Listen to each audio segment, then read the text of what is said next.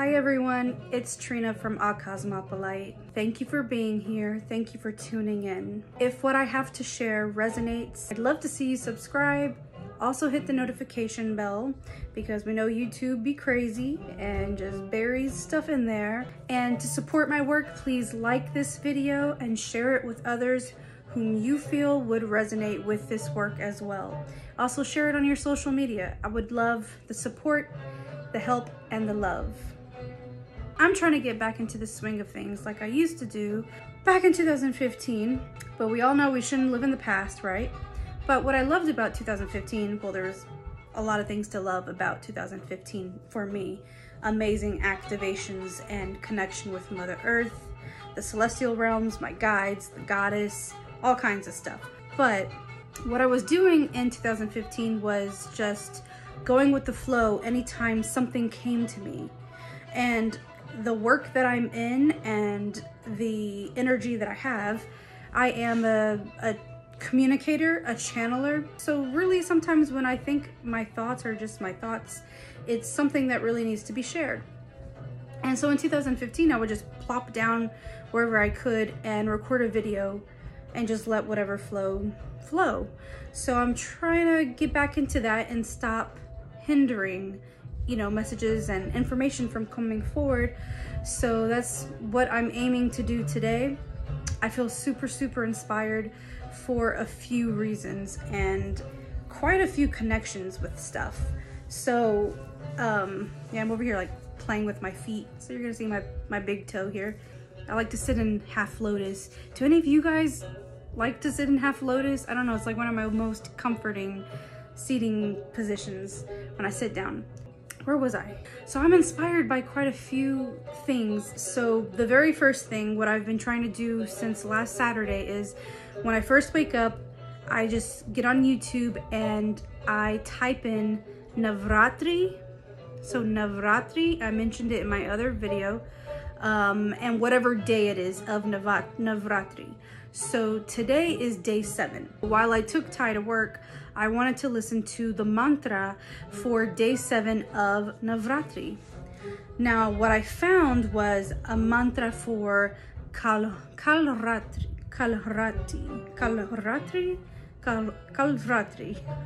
whatever, dude.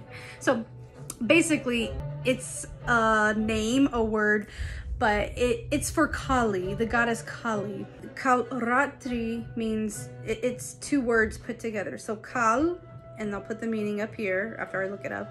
And then ratri, which I'm pretty sure that word means night. So these 2 words together is the name of this aspect of the goddess. Let me rewind a little bit though, because if you didn't watch my most recent video, I want to share just a smidge of what Navratri is because I'm no professional on it. I decided to join it and observe and celebrate it in my own way, going with my intuition, whatever comes to me. So Navratri is this celebration for 9 nights, and I think Navratri literally means 9 or 9 nights. Yeah, that's right, Navratri. So yes, 9 nights. So for 9 days and nights, people celebrate an aspect of the goddess. From what I'm gathering from some friends and just my own research, a lot of devotees celebrate different aspects of Durga. There's other, I guess, cultures that don't just see it as celebrating aspects of Durga. It's you know, different aspects of the goddess. But to me, I guess it doesn't really matter because Durga is the goddess, right? It's just one, I guess, facet or incarnation or avatar, whichever it is, of the goddess, right?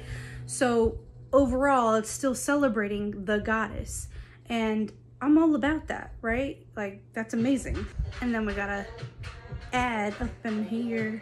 So I'm all about that. I'm all about celebrating, you know, the goddess. Let's turn that down a smidge. I want to make sure you guys are still able to hear me. In my research, I'm finding different variations of how to, or really who to give, I guess, your focus or your devotion to. There is this one lecturer you know, I guess he's an educator or professor in this certain topic, and he seems to be from India. I liked his video on YouTube. I'll include that down below. But I also looked at a video by this one spiritual teacher who's also Indian, and he shared the different days and nights and what it means, you know, for each aspect of the goddess, each name, you know. Oh my goodness. Each aspect which has a name, which is all the goddess. So it's just, like I said, different aspects of the goddess, okay? And I can, for whatever reason, I can't remember the name of the guru right now, but he's the guy who created Art of Living. I really like doing research and just sitting with it and then just seeing what comes forward for me and then how I can incorporate it into my life and, you know, what resonates with me and how to, you know, go about something. So now let's fast forward back to this morning. I went ahead and played the mantra for Kaalratri, and Kaalratri is a name for the goddess Kaali. A lot of us have heard of Kaali, right? She has dark skin, dark as night, as they say. She's fierce, right? Fierce and scary, and she defeated demons, right? And she's got all these different weapons. It's said that she's drank the blood of some enemies, which I looked into that story a little bit more. It's because every time the blood of the demon, once it fell onto the floor, it would just, I guess, regenerate or just come back to life. So that's why she drank the blood, so that it wouldn't fall to the ground and regenerate. But regardless, you know, this is a fierce aspect of the goddess. You know, someone who is like a warrior, and that takes that anger, that I guess what we usually would associate with masculine energy, it's in the goddess, this rage, this fierceness, this fire, this warrior energy that conquers demons, that conquers darkness. So this aspect of the goddess. The spiritual teacher that created Art of Living, he said, you know, his interpretation of Kaalratri is that, you know, he broke down the name Kaal and Ratri and said that this is celebration of the night, of the void of the night. He said, think of, you know, when it turns nighttime, so many of us feel soothed by the night. And so just like this, we can find that comfort, we can find that solace in this aspect of the goddess, or, you know, in the goddess. She comforts us. She comes over us like nighttime, the peace of the night, the silence of the night. It's in this aspect of the Great Mother, of the goddess, that you can find that blanket of peace, that blanket of solace and quiet. Now, the lecturer that I talked about, he said that on day 7, people celebrate the aspect of the goddess that represents knowledge, which the aspect of goddess that is about knowledge and represents knowledge is Saraswati. That's also a different perspective on day 7 of Navratri. And I'm not gonna let it confuse me, because it also has to do with celebrating the goddess, right?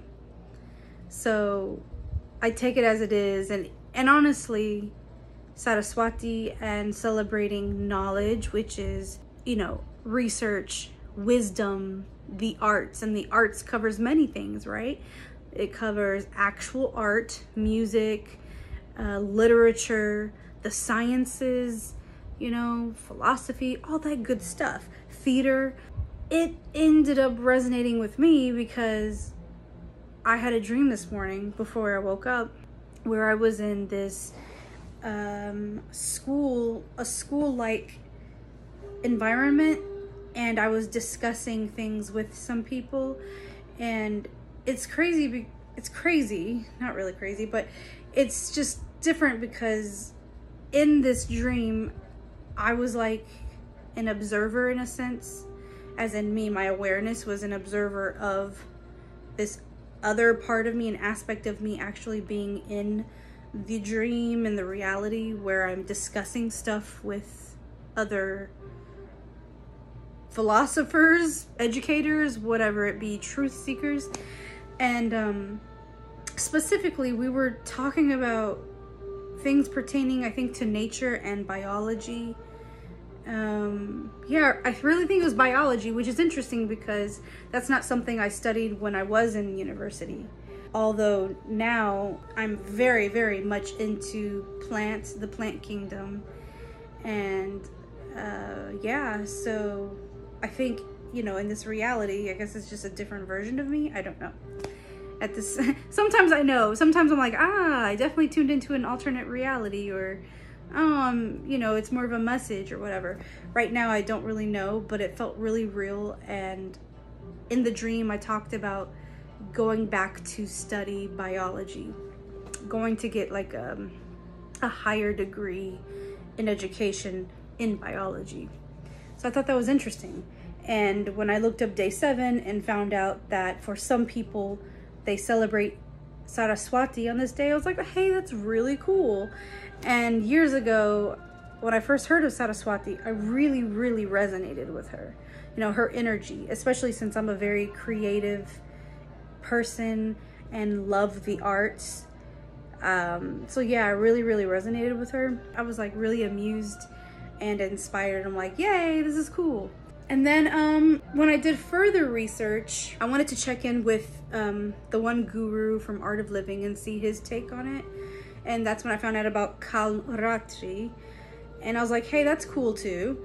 And then I went ahead and listened to, I believe it was a japa for Kaalratri. And then I went ahead and put on something for Saraswati. And after that, I wanted to enjoy my morning smoothie while watching this anthropology video that I've been waiting to watch. I think it was called, or is called, The Lost Culture of the Goddess. And it's by this one anthropologist that I've been following on YouTube for a while, and his content has just gotten really, really juicy lately. And, you know, I can tell he's really tuned in because lately a lot of his stuff has been on the goddess. Like, he's really come forward with a lot of content on sacred bloodlines and cultures of the goddess, the lost knowledge of the goddess, a lot of stuff. So he's a masculine, which is amazing, right? A man coming forward to assist in the uncovering, the remembering of the truth and reintegration of the divine feminine, of the goddess. And how we knew all this, we celebrated and devoted time, energy to the goddess. We worshipped the goddess, and then it just was flipped on us and hidden. And that right now, this is a great segue to bring in the other part of why I felt like I needed to make this video, because I was just seeing all these connections while already knowing of this day of celebration for Navratri and the content I was watching on his channel, Sepehr, his channel, because he mentioned the Black Madonna. And I was like, wow, this is incredible, you know, because of what today is and how a lot of people are devoting time to Kaali and just the embodiment and the characteristics, the traits of the goddess that is comforting, that is like the peace and silence of the night, right? Nighttime, the darkness, the void.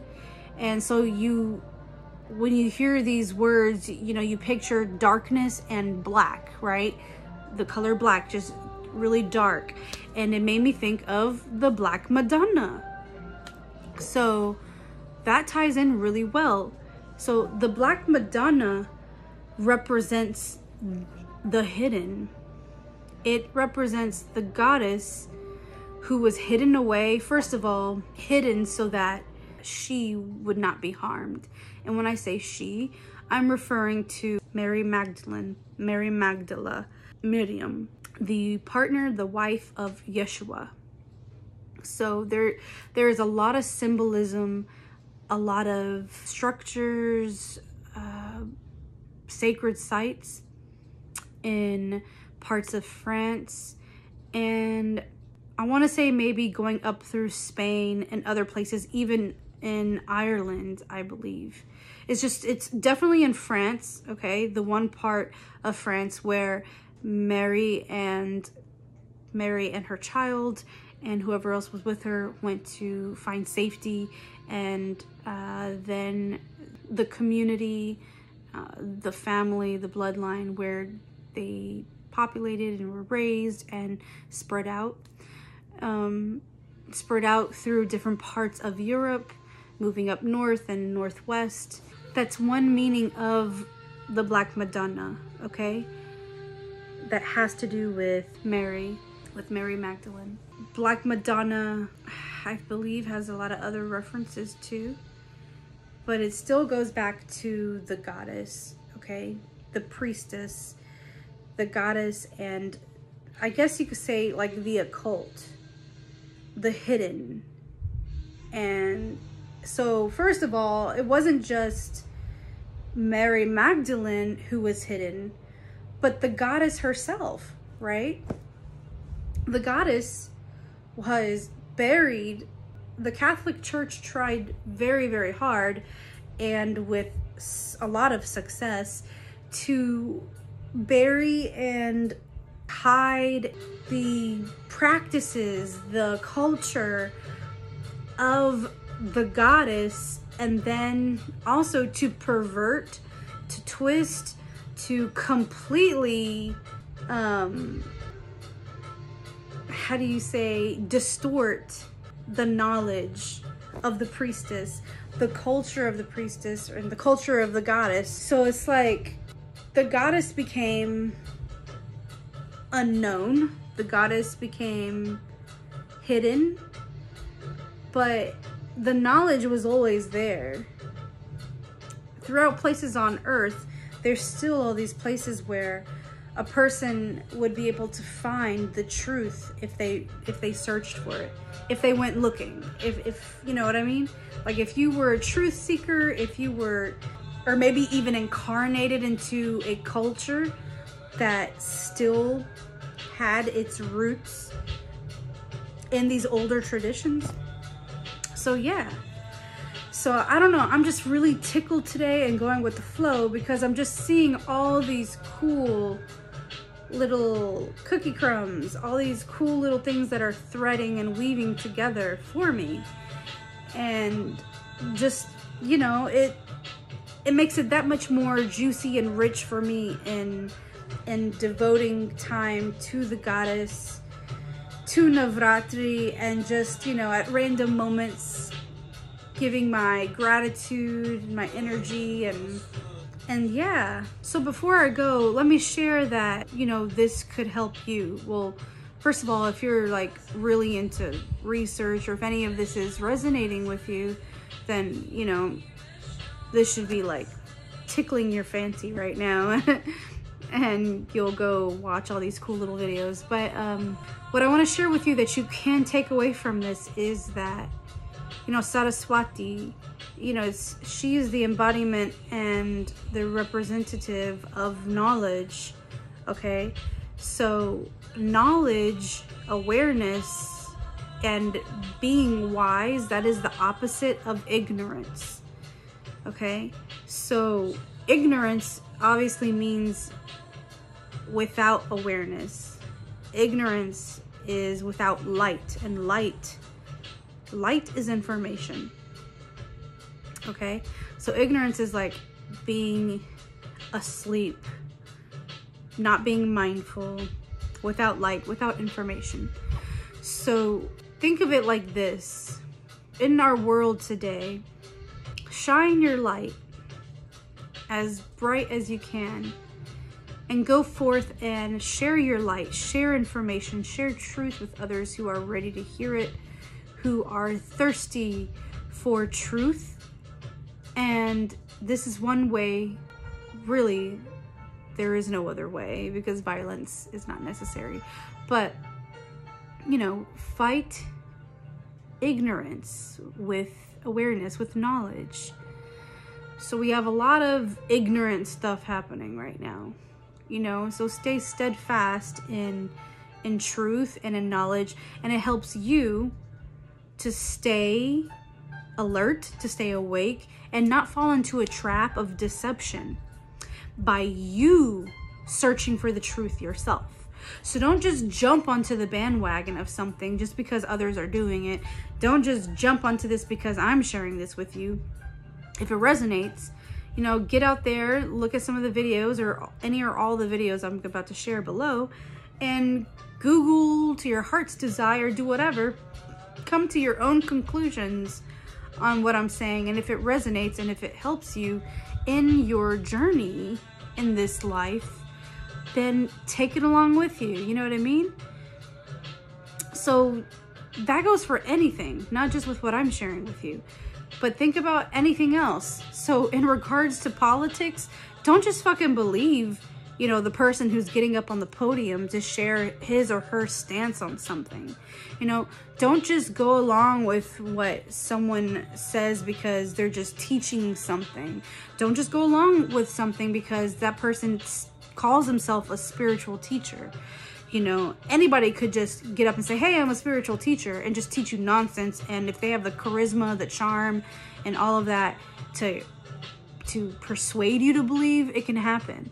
So it's just with all the information out there, you know, even just getting on the internet or social media or whatever, reading a book, watching a video, a movie, you be diligent. You, the student of life, you do the research, find the truth, and carry that truth with you to fight ignorance, to fight the darkness. That's one thing you can take away from this, okay? And that, just revel in it and dance in it, knowing that this is an aspect of the goddess. 2, okay, so that was Saraswati, knowledge, and then the second one, Kaalratri, kaali, the darkness, the dark, the black-skinned goddess, the fierce goddess. Her energy is fierce. It's a warrior. She's a warrior. This is the energy that was able to go out there and kick some serious ass to kill demons, okay?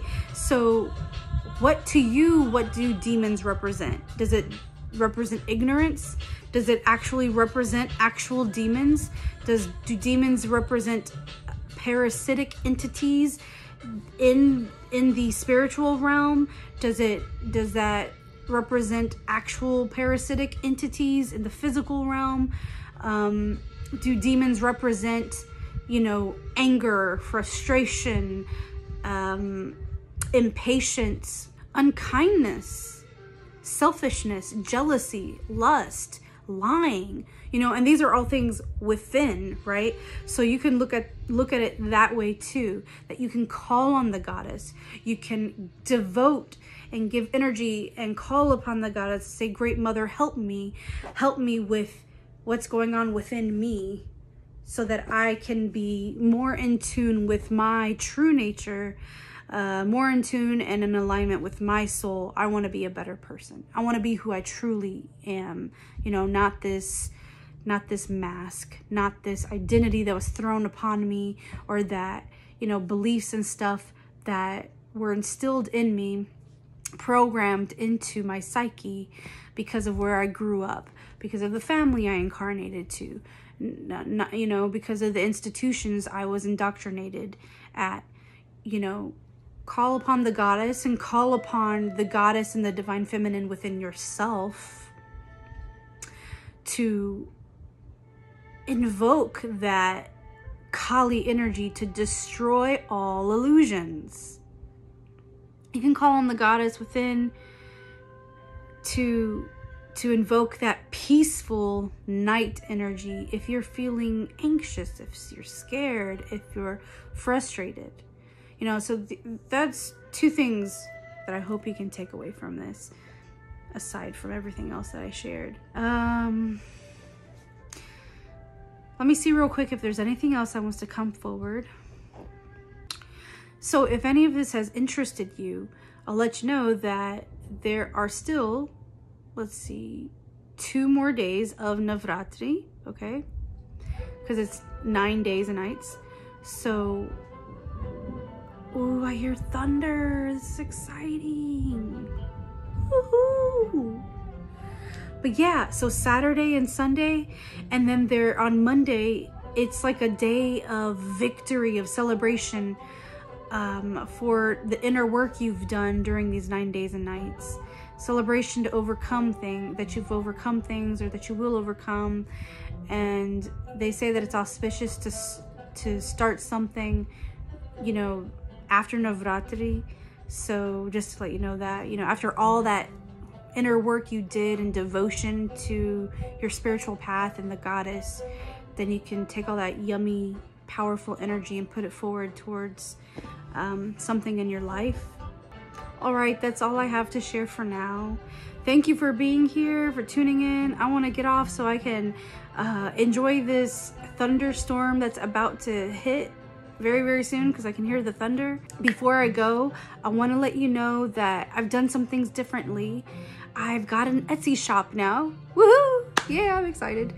Because like I said, I've been really guided, you know, by my fairy family to reconnect with plants again and flowers and all that good stuff. So right now I have 1 flower essence up on my shop, but I will have more soon. I have a honeysuckle flower essence, but I need to upload that. And I'll have a rose tincture that will be ready around mid-November. Juicy stuff. I began the work and the magic the night of the Venus Moon conjunction, which I think took place last week, October 13th. If you don't know the significance of that, yep, there goes the rain. Woohoo! The Venus Moon conjunction marked the heart chakra gateway.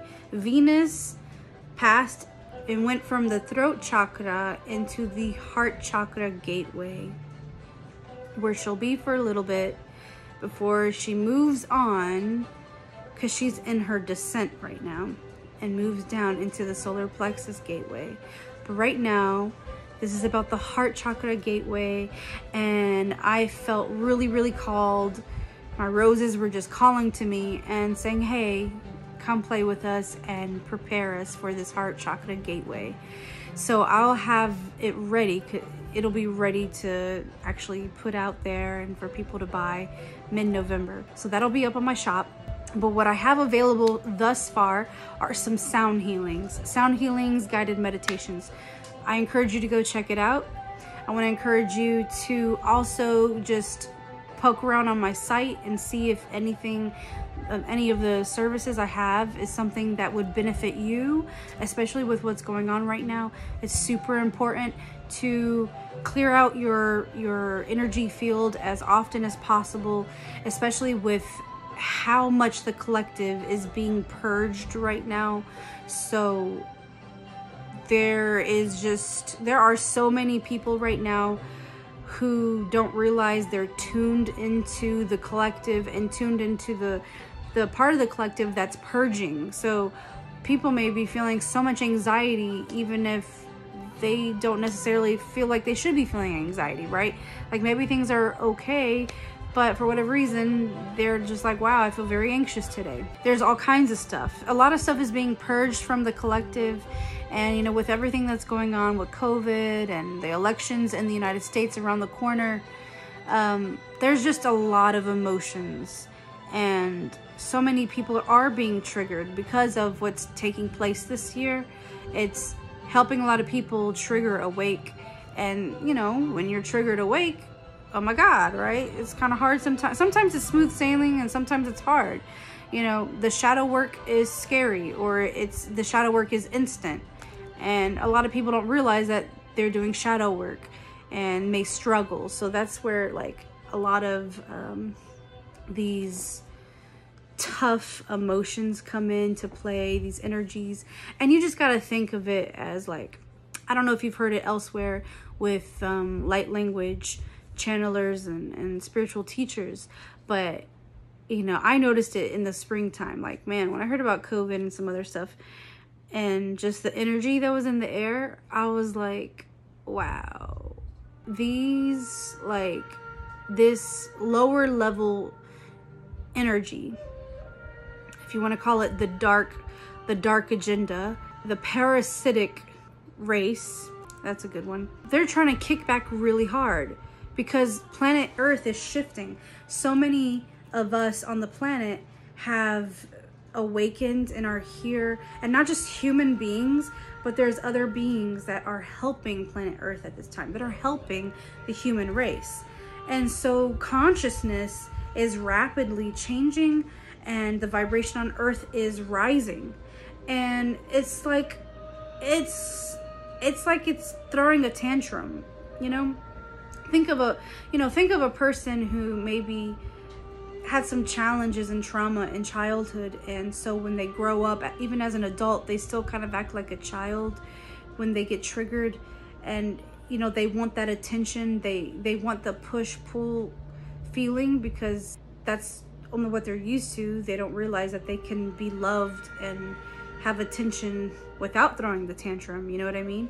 It's the same concept, okay? This dark agenda, this parasitic race is just kind of like having a fit because things are just elevating on planet Earth. Elevating. And with elevation and consciousness on the planet, they can't feed, they cannot eat, because they feed off low level emotions. They feed off fear. They feed off everything that stems from fear. So if you are full of joy, if you are full of empowerment, if you know you are sovereign, you're not feeding those fuckers. So, you know, they're trying to have their last kicks, and there's just different things going on. I'm even hearing now that a lot of people are having a lot of nightmares. So to me, I'm like, wow, I feel like that means now they're basically trying to invade certain parts of astral dream state to cause a person to feel terror, so that person then is in that energetic vibration so they can feed. So basically, me saying all this stuff right now, I'm saying that one of the things that I do can be of service to you. It's so important to maintain your space. It's so important to have a pure body, a pure physical body, a pure mental body, a pure emotional body, a pure spiritual body. So, and there's many facets to that and ways to do that. So I have a few things that can help you with that. I'm a pranic healer, so I can actually go into your inner space, your inner aura, and cut negative cords, parasitic cords, and clear out your aura, and then clear out your chakras, okay? That's one thing. Another thing that would really help with having a purer body, being more pure in general, is a course, which I am not completely done with. I explained why in my last video, but long story short, I feel like I need to re-record some things, and all willing, I'm gonna have that up soon. I'm not gonna give a time on that, but you can sign up so that you are alerted when the course is available by going to my university, Akosmopolite University. I'll have the link below. I also have a completely free masterclass. So when you sign up for the masterclass, you not only get that information free, you get some information on the course that'll be available, and you get a discount, so that when you do sign up, you get that discount. So I encourage you to do that. Also, you know, I have tons of writings on my my blog, that can help with a variety of things. So I encourage you to go sift through my blog, check out my website, go through my social media. Whenever an image pops out at you, just go with your intuition, click on it and read it, and just allow yourself to receive downloads, allow yourself to receive, okay? And obviously you found my video, so that means if anything video-wise resonates, or if anything pops out at you, follow your intuition, click on the video. And if you don't have time to watch it, just make a playlist so you can save it and get back to it later. You know, listen to your intuition, your guidance. So I have a YouTube channel, and I've got videos on Instagram, videos on Facebook. So, you know, wherever you've found me, just, you know, sift through and see if anything else resonates to help you. I also do readings. I haven't done some in a while, but I love doing readings.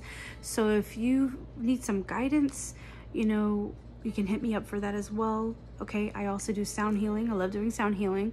Obviously, I now have them up on my Etsy shop. But if you want a personal sound healing, tons of fun, you know, contact me about that as well. And I also do coaching guidance.